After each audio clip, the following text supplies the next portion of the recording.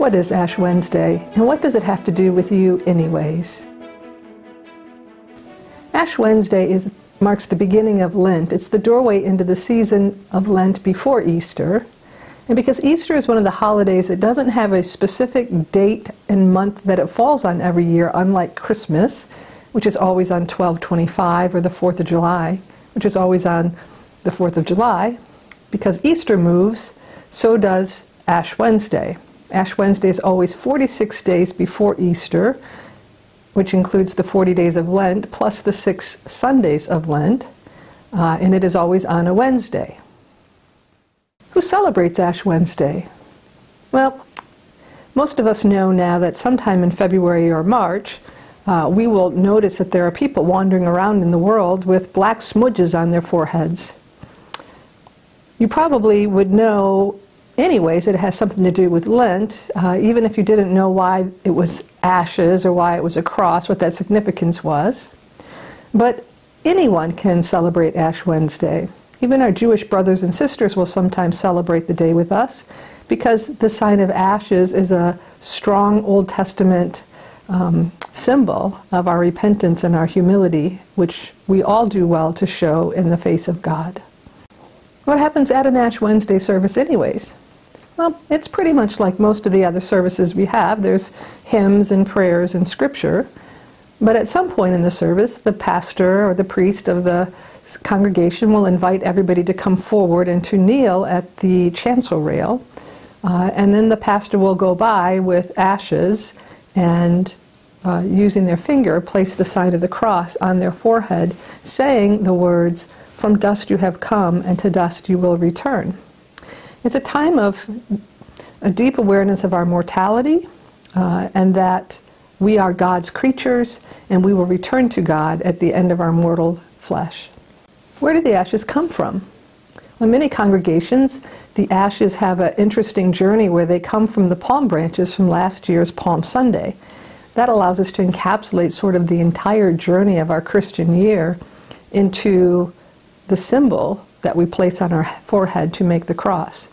So after Palm Sunday, somebody gathers up and keeps the remaining palm branches, and then prior to Ash Wednesday, somebody, this year our admin Gail, takes those palm branches and puts them in a fire and creates the ashes that will become this year's liturgical symbol for the service. The ashes symbolize two main things, death and resurrection. The ashes are equivalent to dust, and our human flesh is composed of dust, as we read in Genesis 2:7. When we come forward to receive the ashes, we are basically saying that we're sorry for our brokenness, and that we want to use the season of Lent to help make right the error of our ways, to purify our hearts, to come closer to the face of God, so that we can celebrate Easter with great joy. What is the history of Lent? What's the history of Ash Wednesday? We won't find either of those two things in Scripture, but you will find a lot of symbolism of ashes being used to be poured on a person's head. People would sit in ashes for their mourning and a sign of their repentance. But the tradition goes back a good bit. It goes all the way back into the 300s, where we recognize that there was a 40-day period of Lent for learning the faith and being brought into the faith. By the end of the 4th century, it was pretty well solid, and there was prayer and fasting, which made up their spiritual practices. Is it okay to wear the ashes on your forehead? Aren't we supposed to do our acts of piety in private? Well, it's an interesting thing that actually wearing your ashes publicly is quite a profession of your faith, and says something about you to the world, as a sharing of you in the world that you wouldn't normally do. So there's a lot of goodness and a lot of good Christian evangelism happening just from people walking around with the ashes on their forehead. So it is not something that you need necessarily hide, as long as you're not doing it pridefully. The more important thing is that the ashes actually symbolize from us our heart's attitude behind them, that if there's anything that we should give up this time of year, we will give it up. If there's any amends that need to be made, we will make those amends. If there's any sorrow or unification that needs to happen, we will participate in that. The ashes are a symbol of saying we are in for this season to do the work, the hard work of Lent. Bible verses for Ash Wednesday can often include the creation story of Genesis 2:7, which says, "Then the Lord God formed Adam from the dust of the ground and breathed into Adam's nostrils the breath of life, and Adam became a living being."